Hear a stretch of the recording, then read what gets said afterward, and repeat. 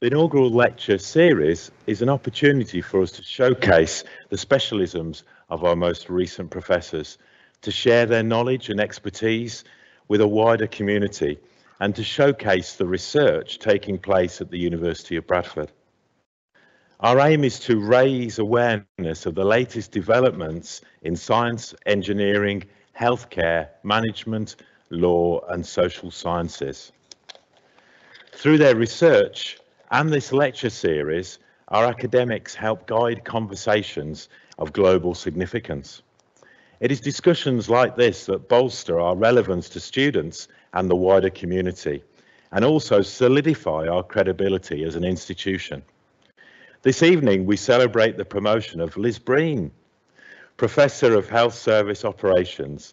I'm delighted that Liz will be presenting her inaugural address to you this evening. Liz, congratulations on achieving your professorship.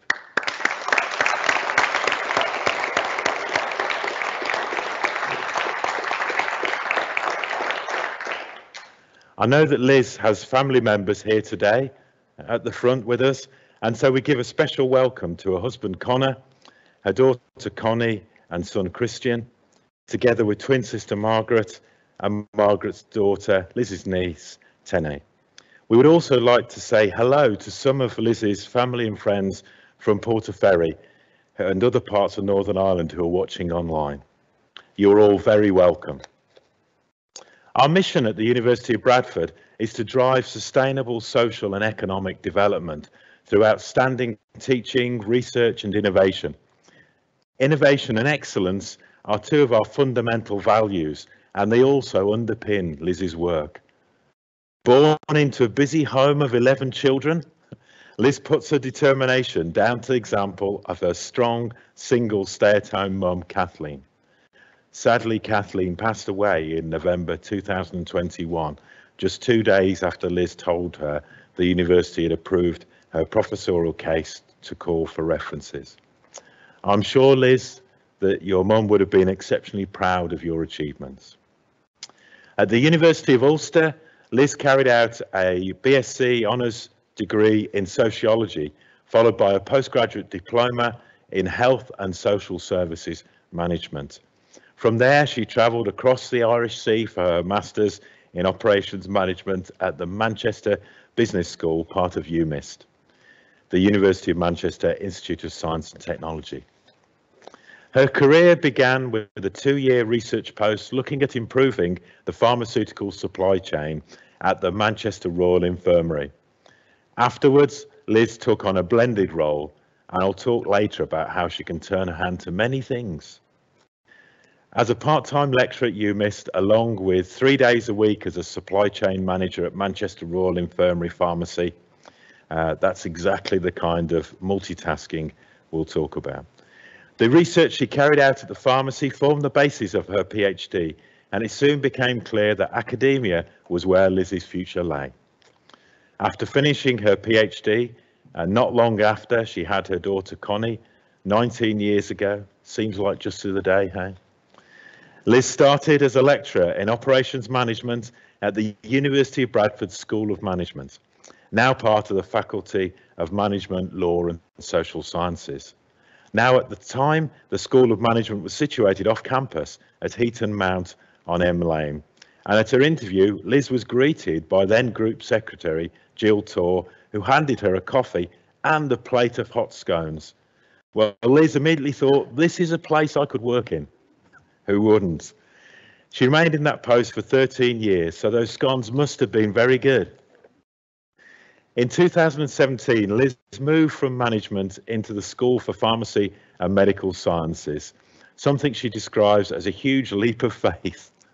But key members of staff like Professor Alison Blenkinsop and Professor Marcus Rattray made her feel very welcome and a little less terrified. There she engaged in a number of leadership roles, such as outreach lead for the school. And we're very glad you moved across. Liz's research focuses on improvement in healthcare service supply chains, with a specific interest in the pharmaceutical supply chain. She became part of the Medicines Optimization Research Group and held leading roles in projects undertaking clinically focused research, responding directly to patients' needs. I mentioned excellence earlier, and Liz embodies that quality, always throwing herself into whatever opportunities come along. Liz continues to lend her expertise to other areas, for example, in writing media articles and appearing on national and international broadcast news. In 2019, she again decided to turn her hand to something new and became the director of the Digital Health Enterprise Zone. For those of you who don't know about the DES, it is an innovation facility based on campus that we are immensely proud of. DES supports teaching and research, nurtures small health companies, and delivers health services to our local communities, such as an eye clinic and a physiotherapy clinic. It also hosted phase 3 trials of the Novavax COVID-19 vaccine and COVID-19 booster vaccine. It is a real gem and central to our mission to be a university not just in Bradford, but for Bradford. Together with her team, Liz has built up research and professional community, connected digital health opportunity across all faculties, and raised awareness of the importance of digital health activity and the benefits of greater collaboration. Liz's work has so many parallels with the long-term strategy of this university, and so it gives me great pleasure to invite Professor Liz Breen to deliver her inaugural lecture, Managing the Health Ecosystem Trilemma, Providing Accessible, Safe and Sustainable Services.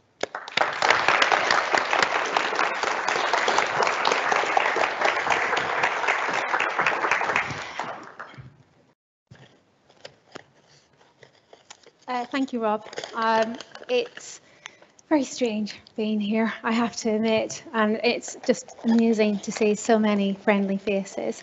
Within the university, we are incredibly collegiate. I already know that, but I do feel so supported by all of you tonight, so thank you all so much. It's an absolute joy to see you all tonight. So as Rob has said, what I'm going to focus on tonight is looking at the health ecosystem trilemma, focusing on safe, sustainable and accessible services. What I've done in my research is actually quite broad, and what I've had to do for this event is bring them together, consolidate into key themes. So I've got lots of outliers, but I wanted to focus on something which seemed to be sort of a dynamic consolidation of the research that I do. So that is what I'm going to deliver tonight. Ooh. It's not working. I think it's frozen because it's been up so long.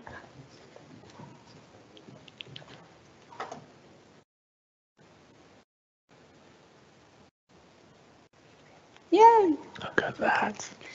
So I have two purposes tonight, IT failure, first hurdle. I'd like to focus on two different aspects. One is how my research has advanced these agendas, so focusing on accessible, safe and sustainable services. But I don't want to just focus on research. For me, becoming a professor and the journey I've taken, it's much more than just research. So I wanted to fully embrace how being a professor contributes to this agenda as well. To begin, as I said, it's lovely to have so many of you here, but I just want to say thank you.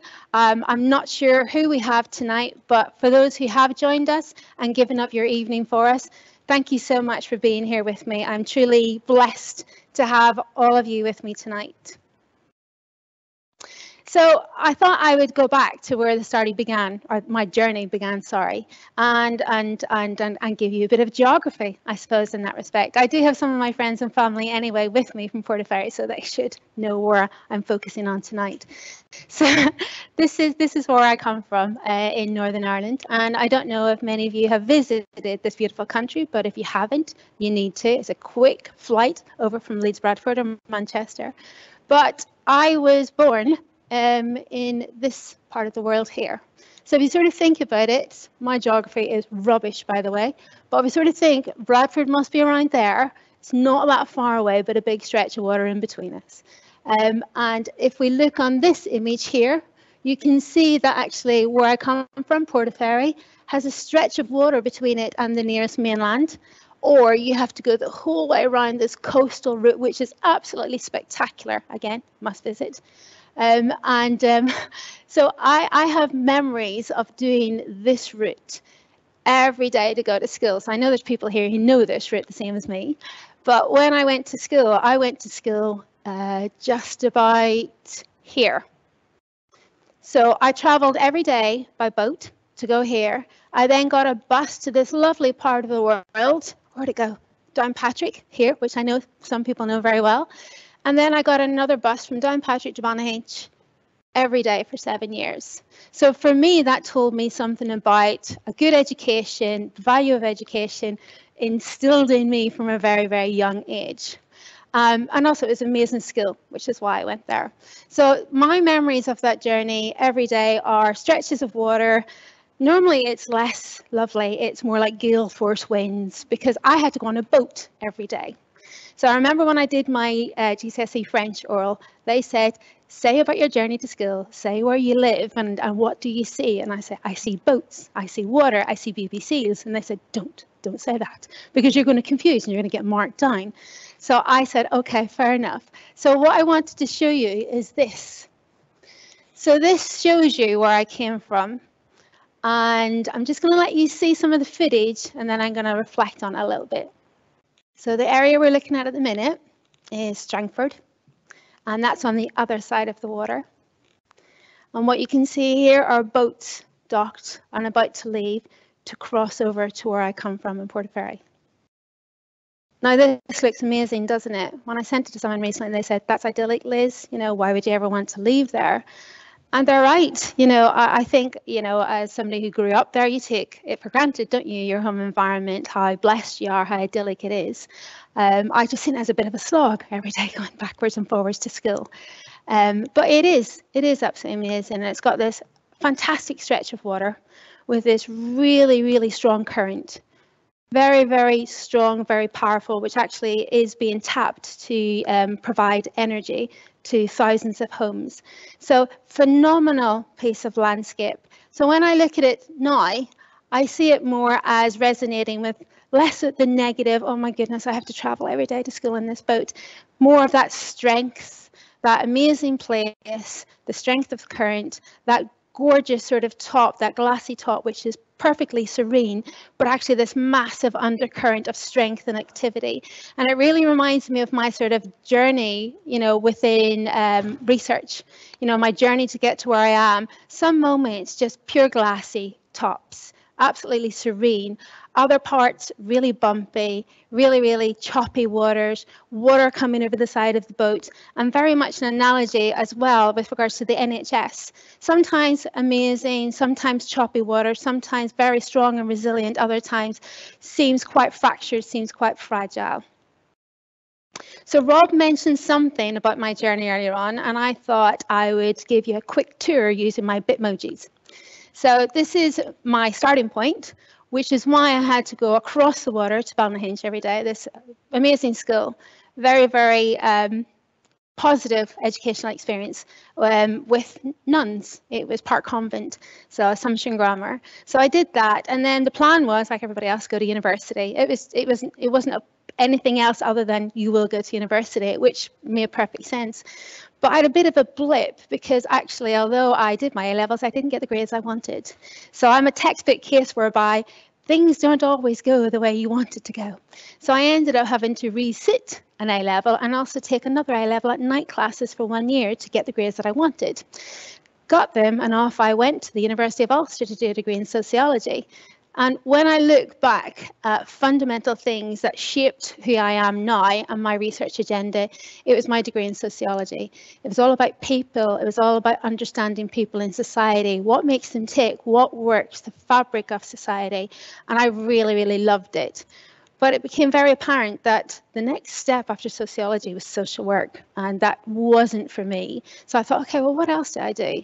And at the time, my twin sister and I were both doing the same degree and both qualified. She went one way, she did hotel and tourism management. I chose to do health and social services management. So we sort of parted company, same campus, but we just did different programs. That allowed me then to say, okay, I've got my degree, I've got my diploma, now what do I do with that? And I suppose it's like all of our graduates, you know, what's next? How do I use it for the next step? And I actually find there was nothing for me to do at that point in time. So I ended up going into a role which allowed me to look at quality improvement, organisational development within a housing executive in Northern Ireland. Loved that job because that introduced me to a quality improvement model. So that I really, really enjoyed. That was enough for me to say I need to do more. So I applied for bursary and ended up going to UMIST on a scholarship from a research council. I used that as leverage to do a master's in operations management, which then allowed me to move into a research post. I never wanted to do a PhD, funny enough. It was something that when I did the research post, which was a knowledge transfer partnership, they said, sign up for a PhD, Liz. I said, all right then. And I put it off until they said, Liz, you need now to sign up. So I did, but it was the best thing for me because I actually ended up doing a job. I ended up doing my research as part of my job. I was an embedded researcher. So I was actually able to understand things, change things, and work with people all at the same time. So that worked incredibly well for me, and I found it really, really rewarding. So I ended up staying in that role. This is a little picture of me in the stores department surrounded by box because I became a supply chain manager. And I did that role, did some lecturing as well for Manchester University. Quickly realised I like analysing things, I like writing them up, not so keen on people management and working on the day-to-day NHS stuff. So then I applied and bless them, University of Bradford gave me a job back in 2004. I started here and I've been here ever since. I did have a slight hiatus here with my nice, oh, I can't use that, my nice pharmacy sign. So in 2017, I moved over to pharmacy. For me, that worked incredibly well because I find a home which actually really worked for me, really worked for my research. It added credibility to my research and had a massive impact on my career. And I think it offered me opportunities that I hadn't actually realised that existed. So therefore, moving into the world of pharmacy and everyone around me allowed me to get to that finale right at the top there. So for me, this has been not a linear journey, certainly a windy path. It seems quite easy. It had lots of stops and starts. It had moments where I just thought, what on earth am I going to do? But very much ingrained in all of that was this focus on people and systems and improvement. And that has just pervaded the whole way through my career. So in order to try and bring together research sort of focus tonight, I wanted to focus on these three areas. But very much remembering that actually the target of what I do is focusing on a patient, a person at the end of the day. Someone who receives healthcare from us, someone who receives products, someone who receives services, someone who is safe within the realm of healthcare. So in doing so, it's very much looking at accessibility with regards to products, skills and services, safety with regards to products, patient, staff, services and society, and then the three different areas of sustainability, because when people tend to think about sustainability, they tend to think of green, the green environmental agenda, but actually there are three different dimensions: social, environmental and economic. And certainly for me, all three are important when you focus on healthcare. So I wanted to look at this not just through the lens of research, but through the lens of what a professor is and what I've done to become that professor. So I asked a question to my daughter a few years ago. And I said, what is a professor? I was applying for this role. I wanted to get promoted, and I asked her what it was. And she did the stereotypical, which is the middle one, which is a university academic, high rank, but a person who does research. So she quoted someone who does research, their own research, not analysing everybody else's information, but somebody who does research. So collects data, analyses data, publishes from that. And I said, but do you not think they do more than that? And she goes, no. I said, all right, fair enough. So I tried to educate her. You know, 17-year-olds don't want to be educated, they're right. So she's going, no, Mummy. And I said, no, but there is more, and we need to appreciate that actually we are rounded individuals. And certainly the University of Bradford embraces that flexibility with what we can do within these roles. When we look at our promotion criteria, it is not just research. It is very much the research, the teaching, the leadership, our engagement with community. So I, in my roles, have embraced all of that, because actually that allows us to do great jobs, that allows us to do great work with impact, and we are rewarded for it within the promotion system as well. But when I Googled, what is a professor? This is what came up. You know, a person who affirms a faith or allegiance to something. Well, I suppose I could say I pledge allegiance to health service operations. I do that. I don't think I am highest rank. I think Rob might trump me on that one at the minute. But I am apparently the equivalent of a healthcare consultant. That's good to know. I also did this lovely test, because when I asked what is a professor, it came up with this quiz, and I guess, excellent, let's do the quiz. So you'll be pleased to know, given what I'm doing tonight, I am a scholar, I am independent, I'm thoughtful, and I'm dependable. So there you go. I was so pleased and so relieved to see that. So what I wanted to do was to take everything that I've done, and I reflected on it, and I said, you know what? Being a professor, actually, there are quite a lot of roles. So I have said, look at my many hats of being a professor. So I've labelled them, and I have a researcher, an expert, an educator, a team player, representative, a nurturer, and an orator. And then you have me. So me being either one of these or a combination of all these. We shall see when I get to that last slide. So the researcher, now no one who stands in this position can't say that they haven't got a strength in a key area. It could be education, it could be leadership, it could be administration. And for me, a core part of what I do is research. Now, I do other things, but I do a lot of research, and I love doing it. I have a curious mind. I like asking why, and why can't we do it differently? And again, back to the daughter, drives her nuts. You know, I'll be having a conversation. I said, but have you thought of this? Have you thought of this? And I like to think of the variations in colour, not black or white, but multiple shades of grey. I like difference. I like variety. So I always ask what, I always ask why, and I always ask, you know, when, where, and can we think of it in different ways? So for me, the journey to that sort of curious researcher was harvested and started back at UMIST. And I know we have UMIST people in the room tonight.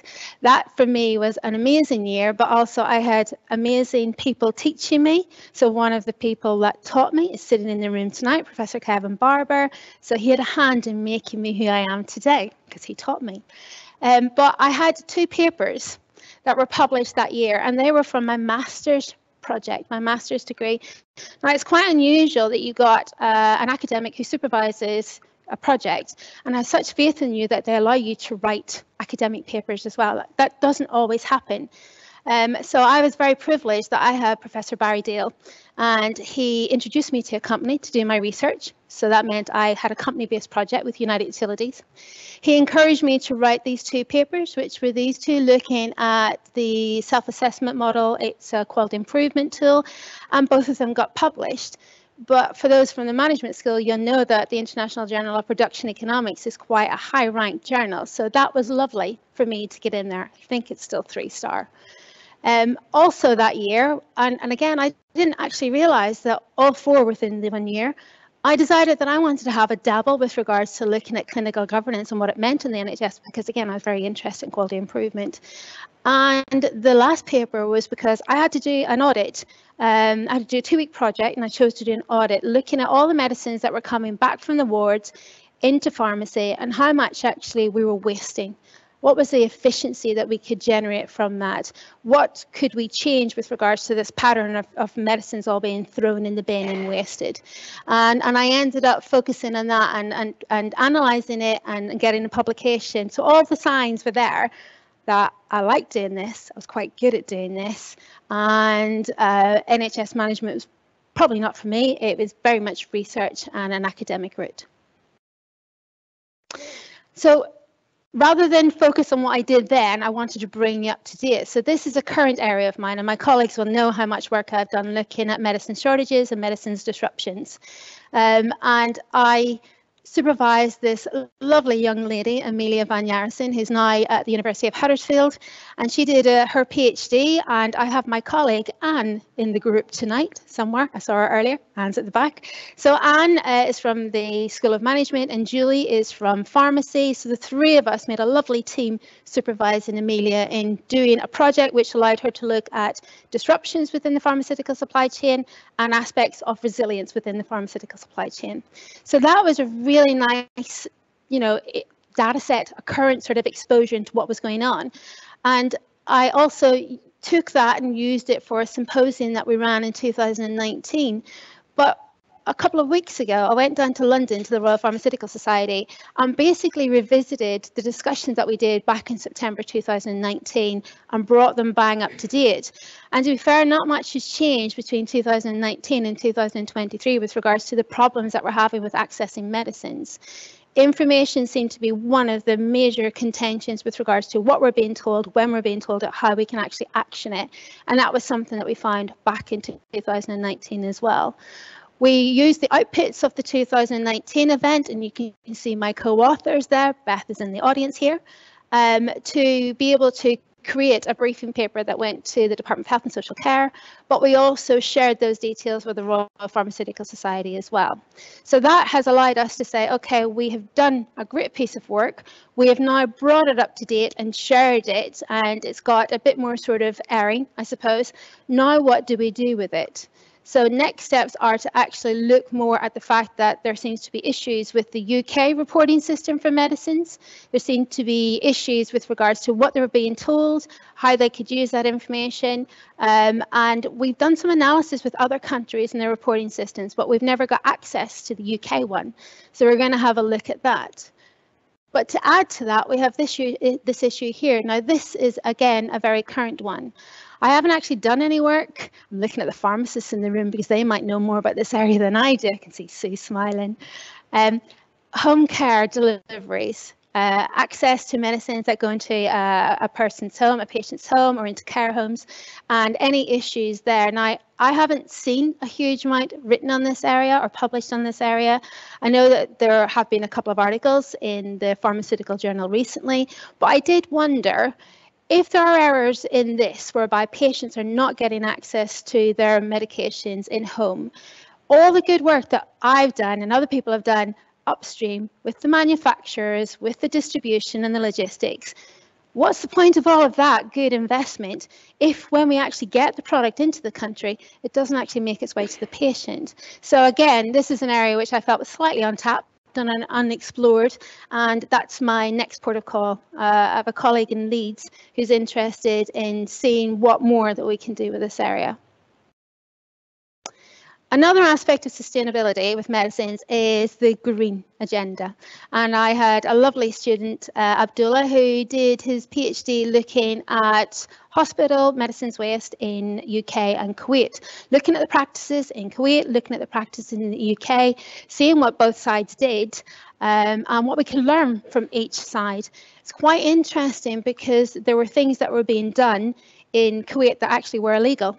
But they were done as a matter of good practice because they felt that if they didn't do that, they would waste money because they would waste the drugs. So you could see the logic. You could see that sense of responsibility, as in I'm throwing out a lot of money and a lot of waste. So they held it back and they used it, which actually went against their protocols. But one of the things that was lovely with regards to this paper that we created, which was more literature-based paper, was it recently got quoted in the Lancet Planetary Health, which was again a testament to the work that Abdullah had done and the supervisory team that we had in place.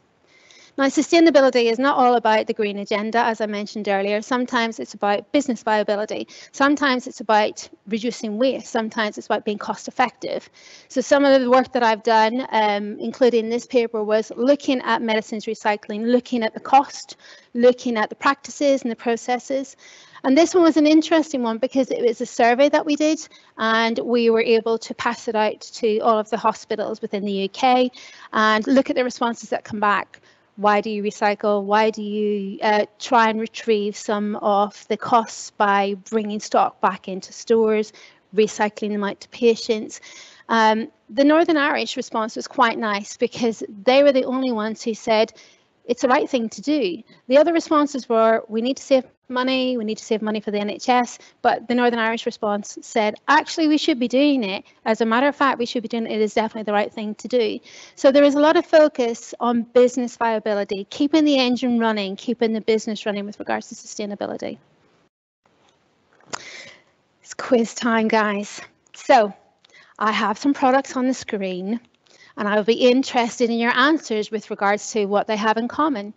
I have some sausages, I have some beer, ales, I have some medicines, and I have some bags of saline. Any takers on any similarities? Any reason why they'd be grouped together? No prizes, I'm sorry. It's a good night. So you have that, you have that, you have that, and then you have the recovery mode. That is a good logic, but no. And I will have words with you later. So the reason I put these here is because they all are supply chains, and there are others that rely heavily on returnable transit packaging. So they're all packaged into boxes or to kegs or to tote boxes or pallets. They need to have products to transport them, and these products are ones that are put out to customers and they are pulled back in. If you don't bring them back in, then you have nothing there to deliver the next batch of products going out. And I'm very nerdy and I get very excited about weird and wonderful problems. So I had a chat with somebody from Baxter's Healthcare, and he was saying, oh my goodness, we're having so many problems with getting stock out. Nobody gives us our pallets back. And it's causing problems with our supply chain. And I did a bit of digging, and one of the big providers of pallets was CHEP. And when I had a chat with them, they said, yeah, they just wander. People use them for stacking things on, and they don't come back, and we have to buy new, or they're coming back and we can't wash them or refurbish them. They're trashed. The people from the likes of AAH and the wholesalers were saying, actually, nobody's giving us back those tote boxes because they're storing things in them. And when I said this to pharmacists, they smiled because they've done that. These kegs apparently are worth a fortune with regards to sort of sales in the black market. And the top one is because when I was teaching back in management, I was teaching the Morrison students. They know a lot about groceries and production lines. And they were telling me that there were some times that the production lines had to stop because they didn't have boxes to do the transportation in. So it's quite amazing, actually. We have fundamental basic things that we need to put things in, but actually if they're not available, then we actually have to stop production and we have to stop logistics. So I thought, you know what, let's have a look at this. And I ended up doing some analysis, and one of the figures that was quoted for the damage that was done to a supply chain because of this was like 140,000 in costs that it could incur because technically your customers were stealing from you. They were taking things that they hadn't paid for and they were keeping them, which meant you had to buy them. Now it goes much further than this because, again, being a bit geeky, I had a look, and you could apply it to pajamas in hospital.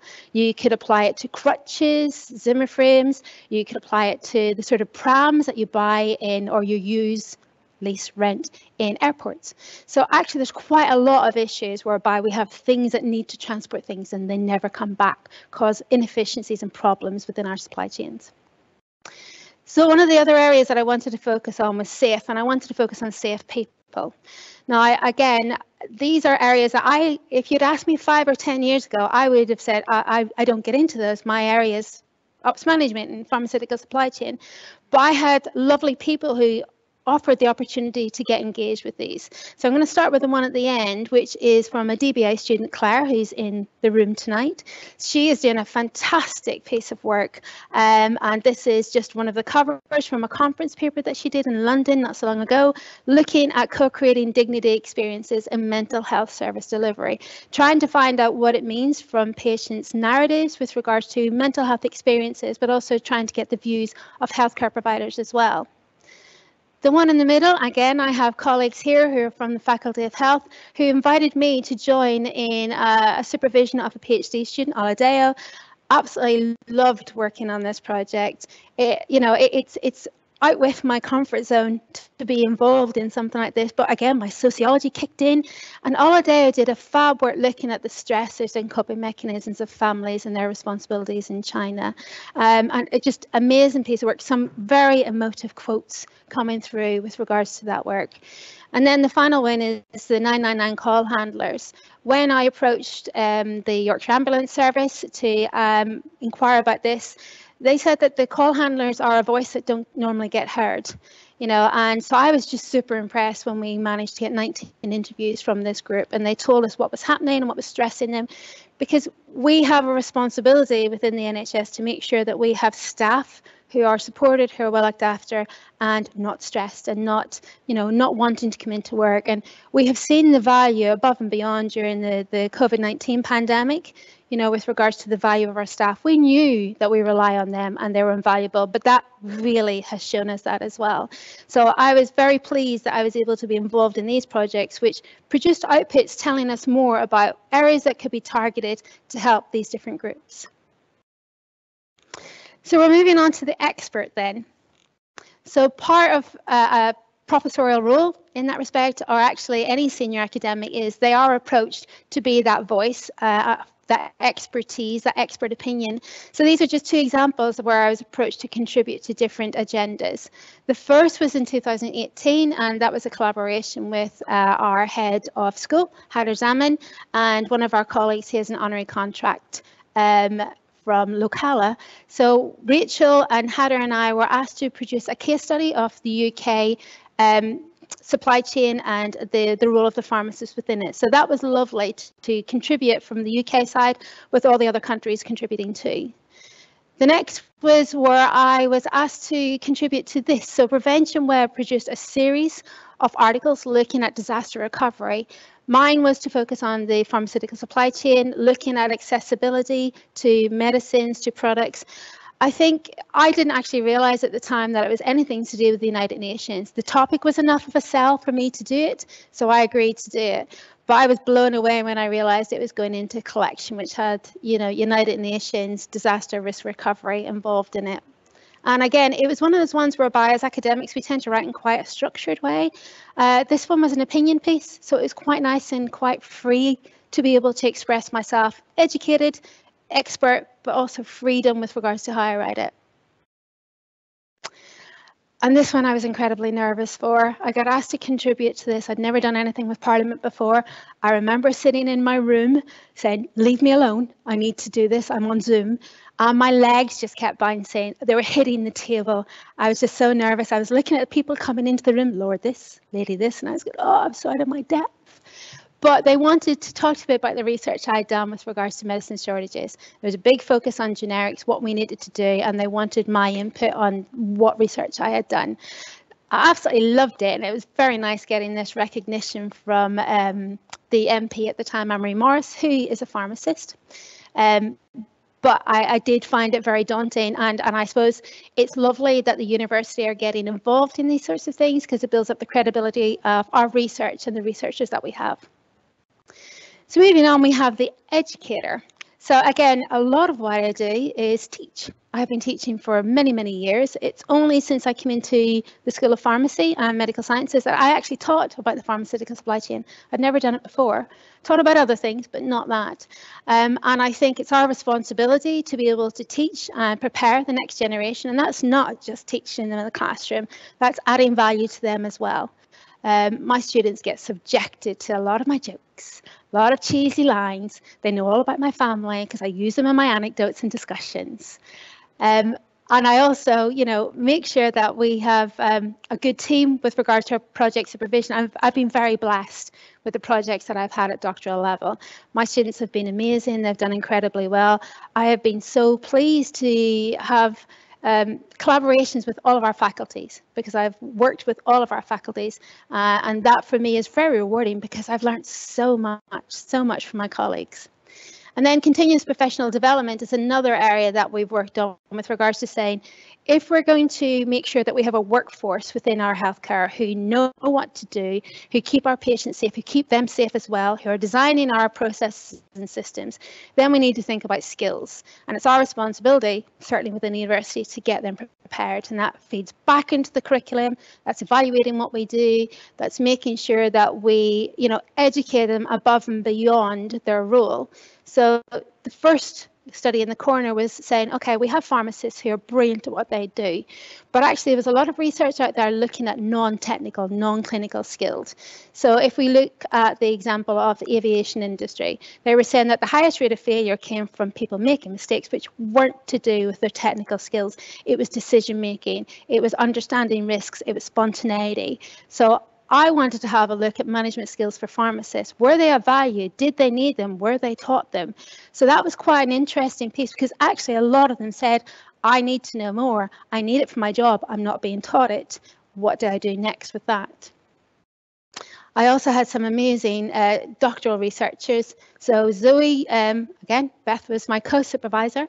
Zoe did a project which was a PhD by publication, and it was looking at the changing role of the pharmacist. So looking at how we could support patients with advanced cancer, making the case for extending the role of the pharmacist, recognition of their skills, and also challenging the current model that is medicines optimization. So she did a fab job with that. And then we had Jazz, who also highlighted the role with the pharmacists in multidisciplinary teams. What was their role? What could the other team members learn from them? One of the things that came across in that I remember, and Julie is here as well, so Julie was in the team, the co-supervisors, was actually that a lot of the team were saying they looked up to the pharmacists with regards to leadership and capability. And I thought, well, that's lovely, because then within the team there was a lot of learning and transferability of skills. Others were projects that I actually think we do very well with regards to engaging with our industry, our business. I can see Dave in the group who's very involved with that, also was Lorraine as well. I had a very authentic research experience as a master's student, and you could argue that my PhD was as an active researcher, an embedded researcher. I'm very pleased that I had that opportunity, and I would like students to have more of those opportunities. So I'm a massive champion for those types of activities.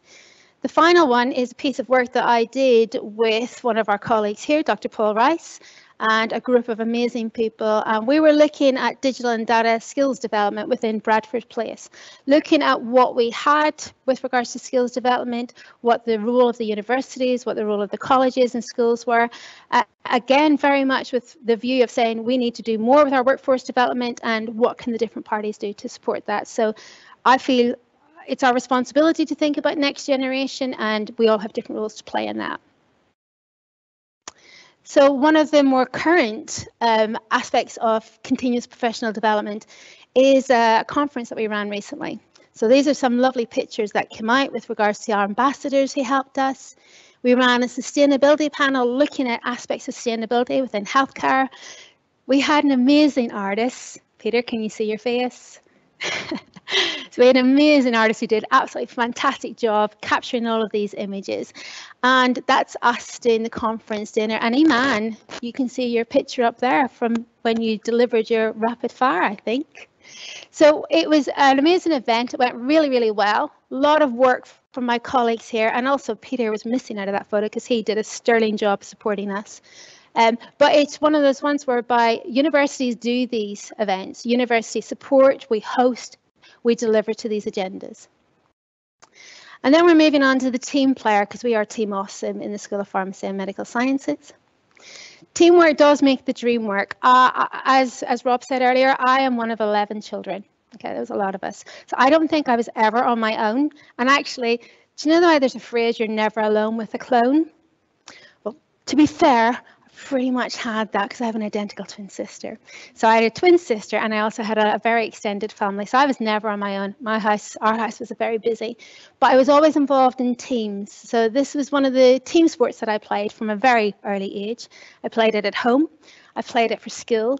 I played it for county, and I also played it for university. And my limbs are all intact. Quite a few knocks. It's quite a lethal game. So this is camogie. So if you want to know more, go on YouTube later. It's lethal. And when I played it, we didn't wear helmets. But I also have all these other teams. I have Team Morg, and some of my Morg colleagues are here. I also have my amazing Des team, and I can see 2 of them in the audience tonight. I couldn't do my directorship role without them. And I also have other groups that I'm involved in. And again, large groups of people, which make me feel very confident in what I do, because I'm surrounded by good people who are very willing to help, who have great skill sets and make me a better person. So I just wanted to focus briefly on some of the larger team projects that I've been involved in. I hadn't done these until I came into pharmacy, and I was very pleased to be invited into them by the same person, actually. Alison Blenkinsop, one of our professors here, invited me to join all 3 of these. She had a huge amount of faith in me, bless her, and it worked very well. So one of the first project was the ISCMAT project, which was improving the safety and continuity of medicines management at transitions of care. Easier version is ISCMAT. And again, the program manager for that was Beth Violin, who's over there. So did an amazing job running this program, which is 7 years in the making. Peter is also one of the leads, and we are just wrapping that up. And that was a very important piece of work with regards to recognizing there were safety issues with patients leaving hospital after discharge with regards to the continuity of care, the information that followed them, and we put interventions in place to be able to support that. Access to medicines was a project which looked at access to medicines at end of life, very emotive subject. Now, my role in that was to focus on the supply chain aspects and to supervise a researcher who was focusing on interviews with community pharmacy staff and interviews with wholesalers about what access do we have, where are people getting drugs if they're end of life within the community environment. It was an amazing project, again, very capably managed by Natasha Campling down in Southampton. And again, you can see that there was a policy briefing released from that. The final project is the safe use of medicines, and that is a theme which is embedded within the Yorkshire and Humber Patient Safety Research Centre. Again, Beth has a leading role in that, and the lead of this theme was Professor David Aldred, who is here tonight. So before I go to talk a bit more about the safe use of medicines theme, I want to ask you this. As a patient, what would you do with this information? If somebody told you that you had a disc protrusion, nerve compression, chronic inflammatory condition, or chronic lesions, would you know what to do with them? No? Getting loads of people saying no. Okay. So do you think the average patient, if you presented them with that, would know how to action it? No, I agree. So this was information that was given to me about a month ago. I'd had an MRI scan. I got this report back and it gave me really technical information. And then I had a follow-up with a consultant. So when I went in, he said, "How can I help you?" I goes, "You can explain it to me." And he goes, "But I did." And I goes, "It was really technical, and I know it says doctor on my title, but I am not a clinical doctor." And he goes, "I know that." And I goes, "I didn't understand it." And he goes, "Why?" And I goes, "It was just too technical." And he goes, "But I give you the short version." And I goes, "I get that." And then he laughed. And he didn't laugh in a nasty way. He laughed because he was so surprised. He was saying, "I have someone who should be fairly educated in front of me, and she's telling me she doesn't understand it." And I goes, "I don't understand. I didn't know whether or not I stopped doing something. I started something. I took up a sport. I took supplements. I didn't know how to action it." I said, "Has no one said this to you before?" And he said, "No." And then that made me think, well, actually, some of the work that we have done within the safe use of medicines is to respond to that agenda. We, in a project over quite an expansive period of time, going for 5 years, we asked those sorts of questions. We sought information from patients and healthcare professionals with regards to what they needed information-wise with regards to this topic, which was deprescribing. So again, I have pharmacists in the room that know much more about this. So after the break, when you leave to go next door, if you want to know anything about deprescribing, I'm going to signpost you to some of my colleagues in the room because they will be able to have detailed conversations with you. But deprescribing is the planned process of reducing or stopping medicines. So at any one point in time, if you're on medicines and you are deemed to need to reduce them, or to up them, or to come off them, then you have to have that conversation with the patient. Those conversations at the minute tend to happen within structured medication reviews, and that can take place within your GP practice, and pharmacists or your doctor can do that. So being very cognizant of this, 5 years ago, we set in place a big 5-year project, multiple work packages, going through a number of different steps, all coming together to this final work package, which we call Deploy. So Deploy is deprescribing for problematic polypharmacy in older adults with frailty in primary care. Deploy, again, a bit like Escomat, so much easier to say. But, you know, being in the frailty category brings its own considerations. Putting you in the frame with polypharmacy, which is 5 to 15 medications, and then obviously just being older, all of those are a combination whereby you just might need a bit more consideration and a bit more time with your GP or your pharmacist to discuss the medication you're on. So bringing back to the information, we wanted to make sure that people felt empowered with their medicines, people felt that they could manage them themselves, but we wanted to have that conversation with them, that consultation. So as well as identifying the patients who really should have those conversations, which is a very technical tool, we made sure that we had an invite that went out to the patients whereby they felt, I know what's happening, I know what's going to happen in this conversation, I don't feel as though I'm going to be anxious going into it. And then we had a tool whereby they had a record of what was changing with their medications. It was something portable that they could take and have the conversation with another healthcare provider. And then we followed it up with a satisfaction questionnaire. So again, it all seems quite simple, these tools, but they were just very effective as a package. And that is a project that we finished at the end of March, and we're continuing to analyse it now with regards to, did this package of tools work for the healthcare providers and the patients that were involved in this study? Safe use of medicines, again, we have to, within these studies, make sure that we disseminate the findings to a wider audience, and these are just examples of some of the papers that we delivered to it. The reason why I've put them up is, again, to highlight the fact that I work with huge teams. I have learned a huge amount from my team members, and actually my role within these could only have happened with the support of other colleagues. Dave Aldred is a very good example of somebody who was able to take me and mentor me and work with me during these projects. So therefore I could do the best job that I could, and for that I'm incredibly grateful. And then I'm on to the representatives. So again, we take on roles that are front facing.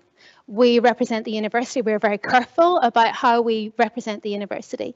And I was asked 2.5 years ago to become the director of the Digital Health Enterprise Zone.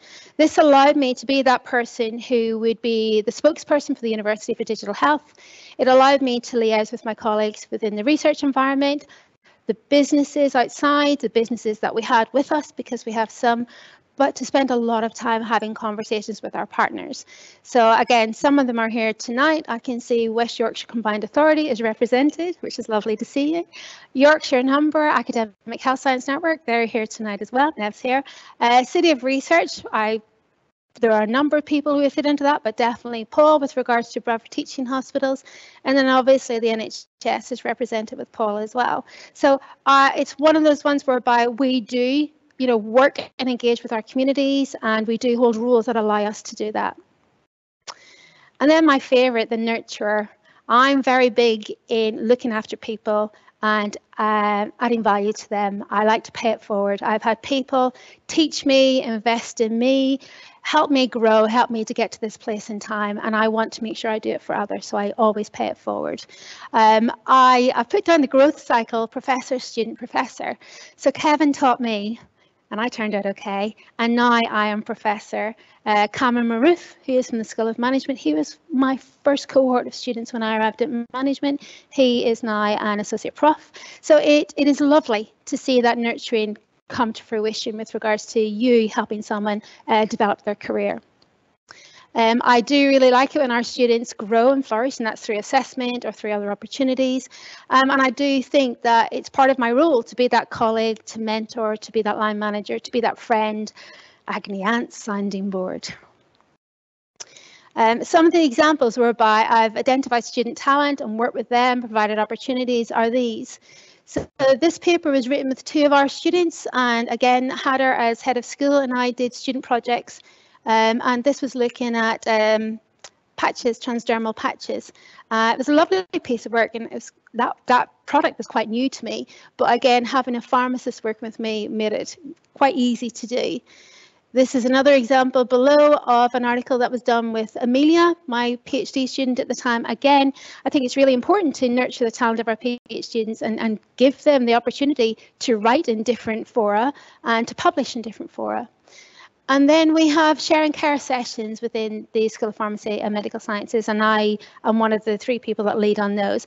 We offer opportunities for staff to come in to share their views, concerns, and we just spend time chatting to one another, which is really nice. And then we have the orator. So I think you probably know by now that I can sort of hold my own with regards to speaking, and I don't mind speaking. And the Shanahy is in Irish is somebody who is a local historian, somebody who knows what's going on, somebody who has a wealth of wisdom. Now, I'm not saying that's me, but I'm just saying they like to talk and people like to listen to them. I've always seen writing as threads of information coming together. I always see it as writing and weaving stories, but having that narrative, that flow. People call it the golden thread sometimes. I've always seen it coming together like that, and I think that's what the Shanahy does. They bring all of this colour together in a really vibrant narrative. I realised a few years ago, working with my colleague Sarah Schifflin, that actually we can write in different ways for a wider audience. So I embraced what we call the conversation, which is a platform. It's a bit like an online newspaper for academics to be able to talk about what's going on within the world, translating information from quite technical stuff into non-technical stuff for a wider audience. I really enjoyed it, so I embraced it and I ended up doing a lot of media activity. But again, it wasn't necessarily just the fact that I could be on the TV, etc. It was saying people seem to understand what I'm saying, breaking it down, presenting it into different language. And people were telling me that they understood concepts better because I was doing it in that way. And I thought, okay, well then I've done a good job. I said, I've been able to use my skills differently. And that means that people understand, in this case, what's going on with the COVID-19 vaccines.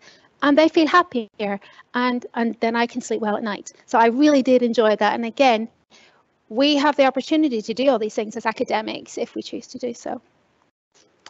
These were 2 examples of opportunities that I had or work that I did.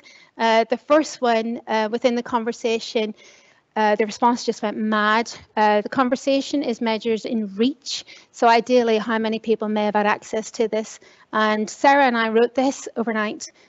One of us, I think I started it at night. She picked it up in the morning, went out really quickly. And it meant that we were able to push it out.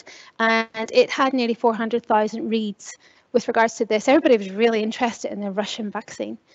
This one was an interesting one. I contributed a quote to Time magazine.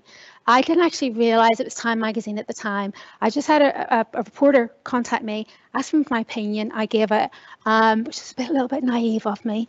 And then I had a look. I was Googling my name for something, trying to reference, and this came up. And I realised that I'd been quoted. Now, I was quoted in a paragraph of Matt Hancock. I thought, that's never going to happen again.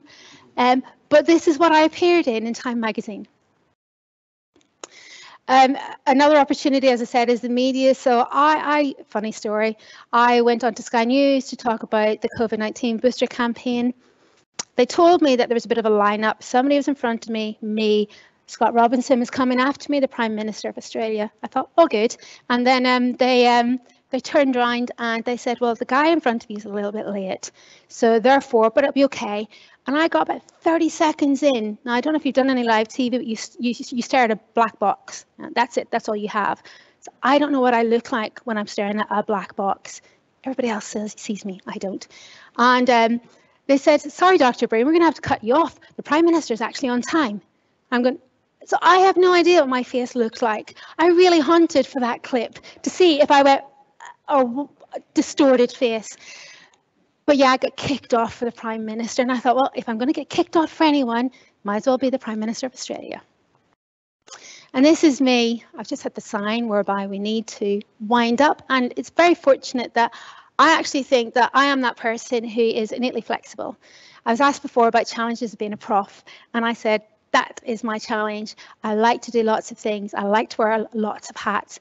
And I embrace the variety that comes with the role. And I juggle an awful lot. Note, I put the Irish one on top. But I can only do that because I'm surrounded by all these different elements. These have to be around me. I have to have the people I trust around me to make all of this happen. And I'm very lucky that I do. So how do we make healthcare accessible, safe and sustainable? For me, this is by wearing multiple hats, not at the same time, but I think the outputs of my studies are better because I can morph into the different roles that I do. I do find it's not easy all the time. There have been times I said, pharmaceutical supply chain is just so difficult to research in, and I wanted to go into other areas, but I'm very glad that I didn't. So a bit like my lovely Strangford Lough, there are times when it's incredibly lovely and times it's incredibly turbulent. I am very adaptable. They do have a phrase, you know, if you're not living life on the edge, you know, you're taking up too much room. Not really convinced about that, but I do like to challenge myself and try new things. As I said, the people element is hugely important to me, hugely. So I am a better person and a better professor for that. So one of the slides that I had on earlier on did the NHS 75. And if you noticed what was underneath it, come on NHS bods. Oh, no one remembers. Yay! Yes. So when I joined in 1998 into Manchester Royal Infirmary, it was the year whereby it was the 50th anniversary of the NHS. So they were doing this 50 pence pieces. And then this year is NHS 75. So technically I have been 25 years doing NHS research or healthcare research. So I have to thank some people, and I know I'm winding this up now, but these are key people that at points in my career, they made a difference to my role. They made a difference whereby I was able to continue and become who I am today. Barry started me off very nicely back in UMIST. Kevin taught me and then became my line manager whenever he moved over and joined the University of Bradford. Alison had a huge influence in me in bringing me into pharmacy and also lots of trust in me.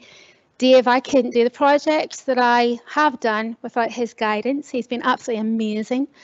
And also Professor John Bridgman. When I took on the role of Des, it was because I knew that I had his support and his guidance, and that made such a difference.